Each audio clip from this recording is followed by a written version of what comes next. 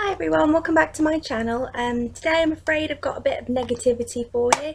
I'm doing a review on the Eyes, Lips and Face e.l.f. 32 piece eyeshadow palette in the Everyday Basics, and I do not like it. I've tried really hard to like this palette. I've really made an effort with it. I actually looked it up on YouTube to see if anybody else is having this problem, and it's really hard to find videos specifically on this palette because when you search the palette name, YouTube keeps thinking that you want to see people's everyday looks using e.l.f. products, or e.l.f. palettes, and there's more than one 32 piece eyeshadow palette, and a lot of people just put 32 piece e.l.f. palette when they're doing the videos, and actually there's quite a few of them. So this one's the Everyday Basics, and it's really rubbish. I mean, I love e.l.f. I do really like e.l.f. I really had a lot of e.l.f. products in my May favourites, which I'll link in the description bar, but this product is rubbish. I've got to give it some positives. The packaging is quite sturdy. I actually quite like the packaging.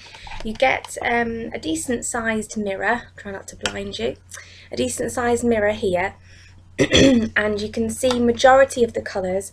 For some reason it just, well, not for some reason, for the fact they've got a mirror there, but it does cut off the bottom row, so when you're looking at it closed you can't actually see all the colours that you're getting.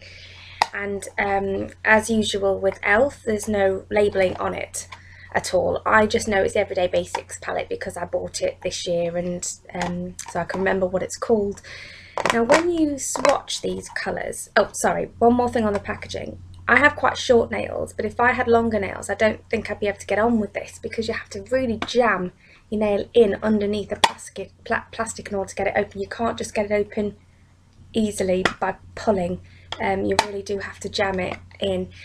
So that's a positive for some people, because as you can hear it clicks really well, and so it's unlikely to come open by accident when you're travelling and things. But if I had longer nails, or when I can't use this palette if I've painted my nails within say 4 to 6 hours, if you know the enamel's still soft, because it would just leave a line dent in it to try and get in it. The shadows to look at, really it's my own fault, because you know you can see on the website, let me just move this down for you, you can see what you are buying.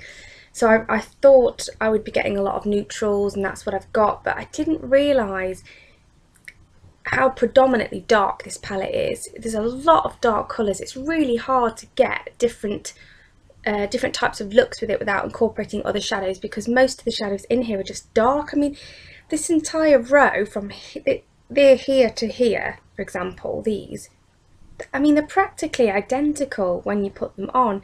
I mean, to look at, this one looks like it's got some sort of gold flecks in it, but then so does that one. I mean, those two are actually identical in my opinion. One's just slightly more pigmented than the other. They're just, when I swatch them like that you think, wow, that's really good. And actually when I got it I wasn't too unhappy with that when I swatched it in the pigmentation, but then when you put it on your eyes and you go to blend, it just blends away to nothing, and no matter how careful you are it just ends up looking like a muddy sort of mess. So I just really dislike it. I've not thrown it away purely for the fact of I might need some of the silvers in an emergency, and I did manage to get one look I quite liked out of it using the cranberry section, and I might do a tutorial on that. But yeah, I mean, no, I definitely wouldn't repurchase it. No, I definitely wouldn't repurchase any more of the different varieties you can get.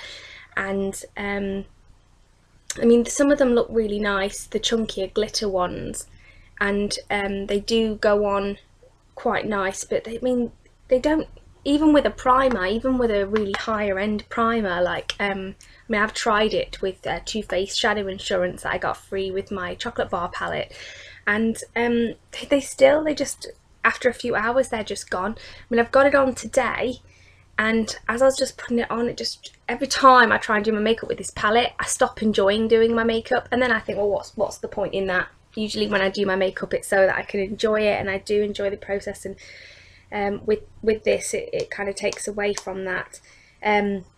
I tried a lot with these two blue ones, and I kept going back and back and packing it on and packing it on and packing it on, and nothing was happening.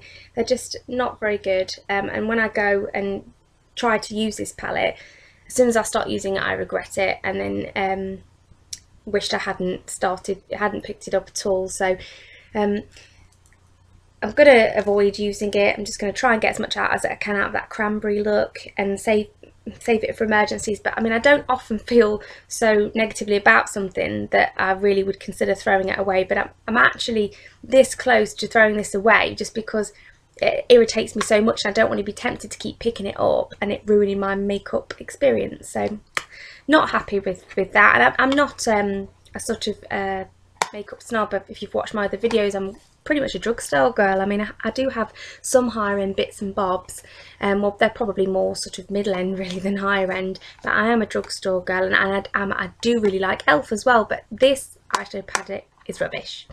So I might do an Elf brand review video, and in which case I'll mention, because I got a few pigments sent to me recently from them, loose pigments, a matte pink and a matte black, and I thought, oh, a bit excited to try those out, so I'll give those a go. But I've not got high hopes for them, because if they're anything like these shadows in here, then they won't be very good. So any questions or comments, please leave them in the description box and I'll endeavour to answer them. And I hope this review was useful. Please don't forget to thumbs up if you like it and subscribe if you want to.